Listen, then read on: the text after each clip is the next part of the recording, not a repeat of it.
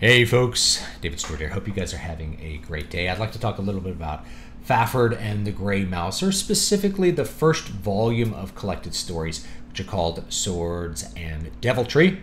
Now there's actually, before I get into this, there's actually an earlier volume of collected stories that I think was from like the 1950s. This one was from the early 70s, I think 71 or 72. All the stories from that one from the 50s you can find republished in later volumes. I think the second volume of if you're buying the series now. So if you can't get your hands on that first one, don't worry, all those stories exist in other volumes. So this was actually the second collection published, but really the first chronologically. And in it, you get to meet Fafhrd and the Grey Mouser, these two characters. Fafhrd, this barbarian, and the Grey Mouser, aka Mouse, this kind of sorceress rogue-like character. And you get to have some adventures with them. So I just want to do a little bit of analysis and explanation of these. If you're not familiar with Fritz Leiber or his career, he had a very long career. He wrote his first, I think, Fafhrd and the Grey Mouser story in the late 30s, which really puts him in the pulp era. But he continued working and writing up until his death in the 1990s. So early 1990s. So he had a very long career where he wrote many of these stories with these two characters and with other characters as well.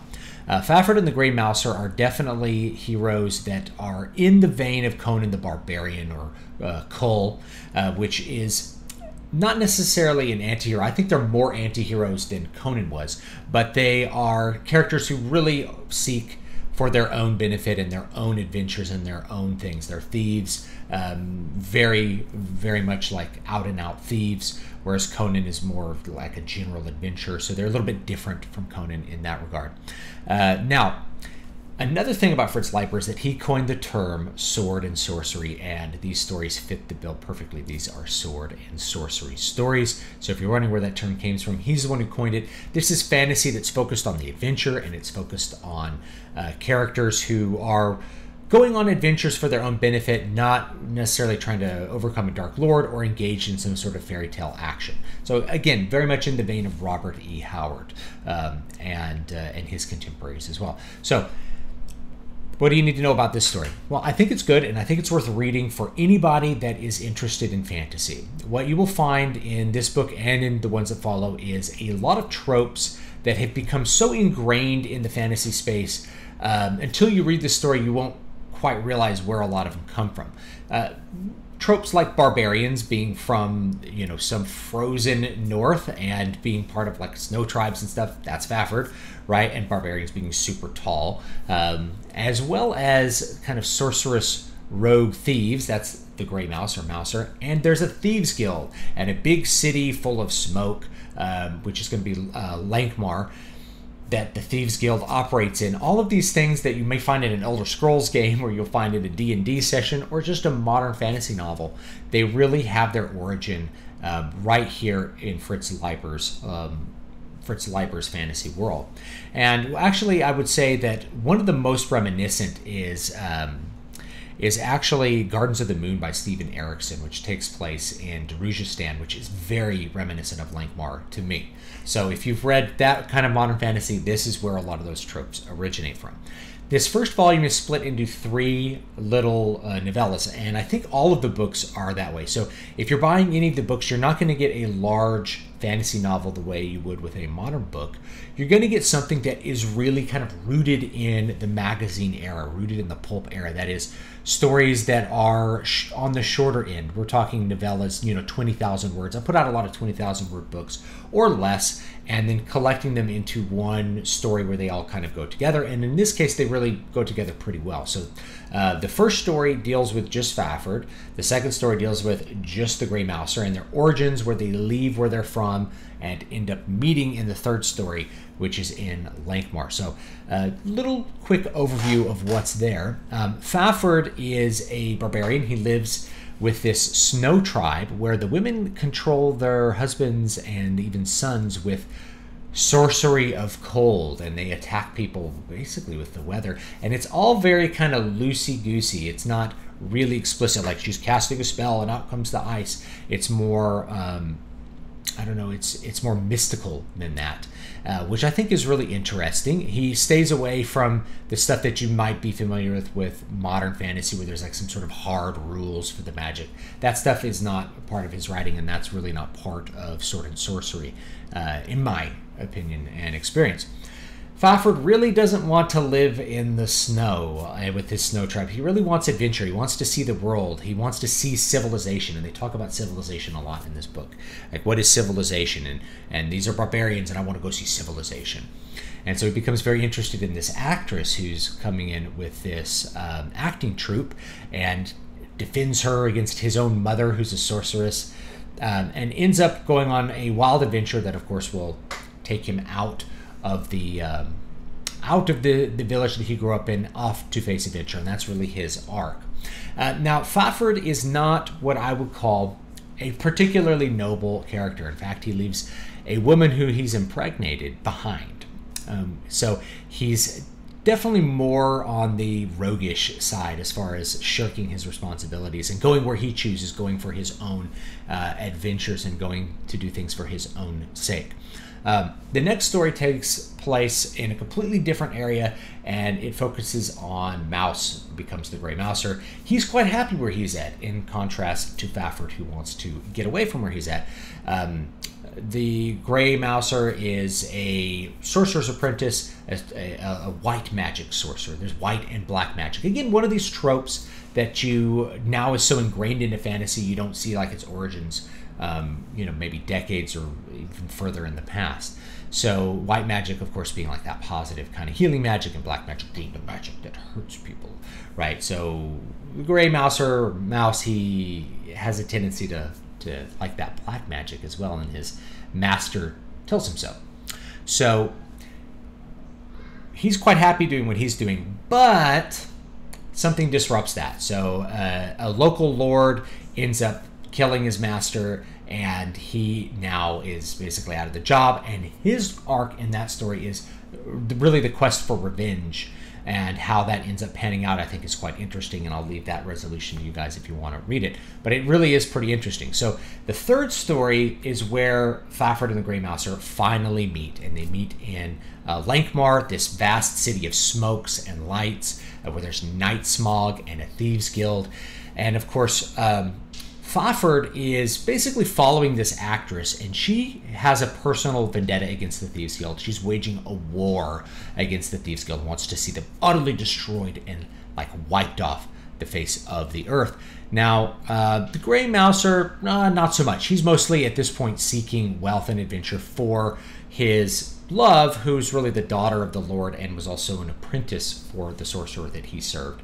And so we get this story where they are kind of in a contented place. They have some, Fafhrd doesn't really take the goal of destroying the Thieves Guild seriously, and the Grey Mouser doesn't really have a goal of his own, but they meet together, and they boast with each other, they get drunk, and they decide to have this sortie against the Thieves Guild.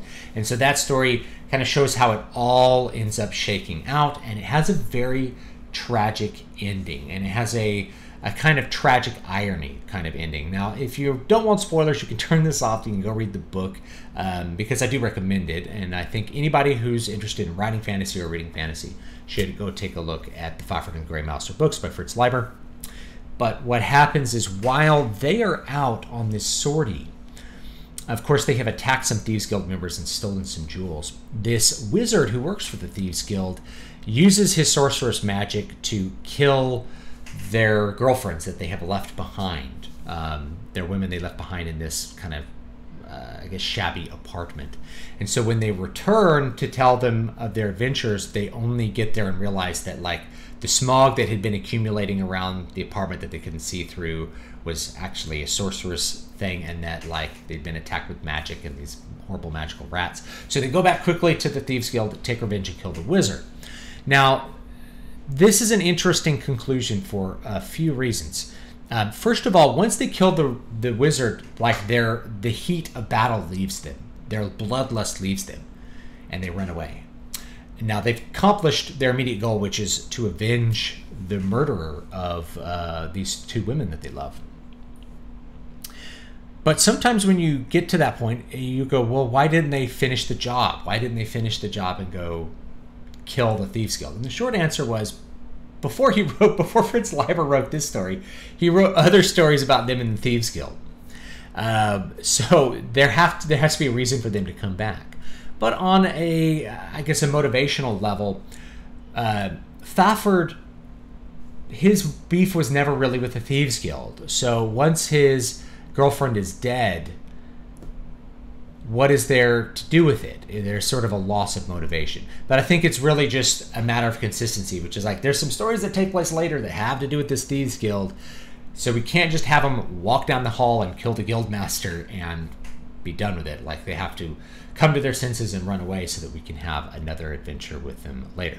But that's the first book, Swords and Deviltry. Now, as far as my positives and maybe my criticisms of this book, so the first positive really is that these are separate stories. They're very much like the kind of pulp stories that you would read far back in the past, things by Robert E. Howard, who's, that's probably the closest thing, I guess, to these books. There's so many other authors from the pulp era that who I can't even remember, like off the top of my head, to talk about. But Robert E. Howard is probably if you like Robert E. Howard stories, you're probably going to like Fafhrd and the Great Mouser as a continuing. Same thing if you like Michael Moorcock's stories. You're also, who has, tends to have more, let's say, nuanced heroes and anti-heroes, then you're probably going to like Fafhrd and the Great Mouser as well. I like the setting. I like the fact that he leans heavily on characters.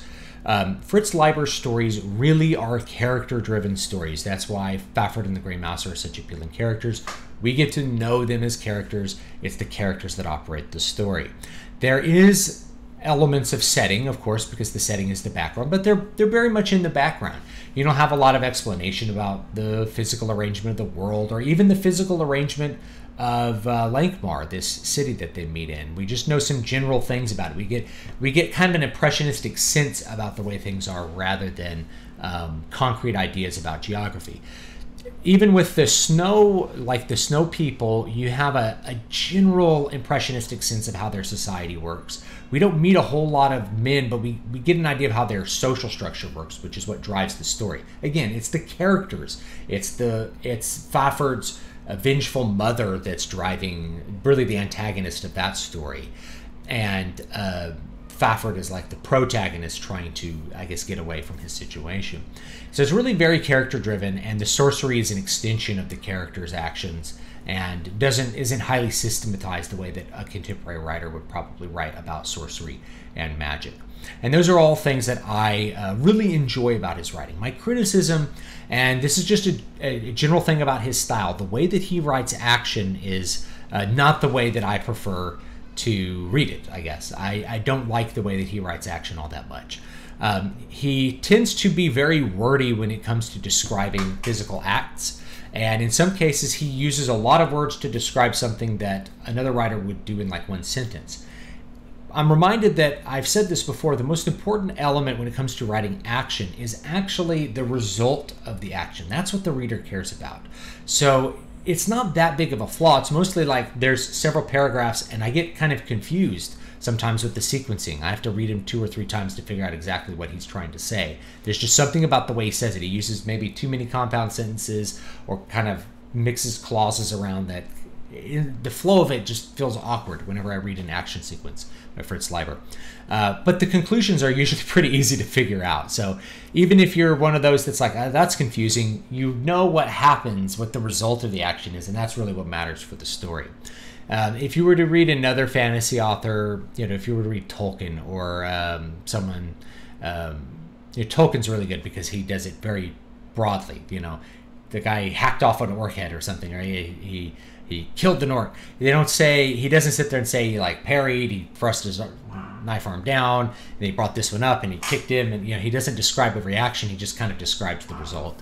Michael Moorcock, likewise, who I mentioned, he describes really the result of the action much more than the physics of how that action is happens to be playing out. Now, if you like that blow-by-blow kind of style of writing, you are going to love Fritz Leiber. That's not the style of action writing that I necessarily love. And as a writer, I tend to keep it a little bit lighter as well. So anyway, that's Fafhrd and the Grey Mouser. Please check it out and leave me your thoughts down below. Oh, sorry. Sneeze right at the end of the video. Leave me your thoughts down below. I said what you thought about this first book, Swords and Deviltry, and these 3 stories that are in it. And I'll see you guys next time. Have a great one.